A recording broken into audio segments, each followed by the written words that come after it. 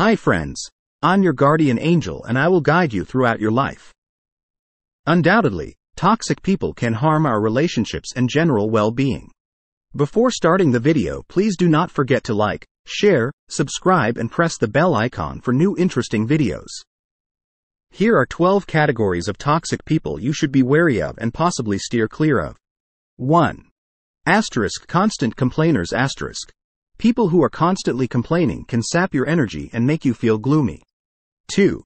Manipulators. These people manipulate and take advantage of other people emotionally for their own gain. 3.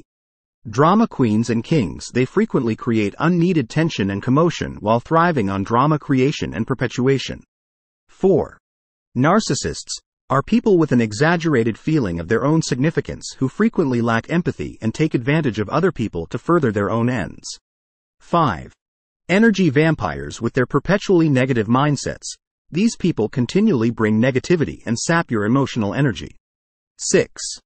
Gossips. People who propagate untruths and speak poorly of others can foster an atmosphere of tension and distrust. 7. Chronic liars. People who repeatedly tell lies damage trust and make it difficult to keep up positive connections. 8. Controlling personalities.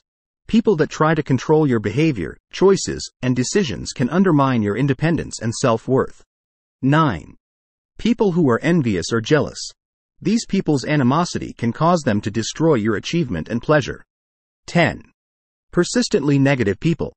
People who are constantly critical and negative can impede your positive development. 11. People that are passive-aggressive. It is frequently difficult to discuss conflicts directly when these people exhibit their hostility in this manner. 12. Individuals who are emotionally unavailable. You may feel alone and unfulfilled if someone is unable or unwilling to offer you emotional support.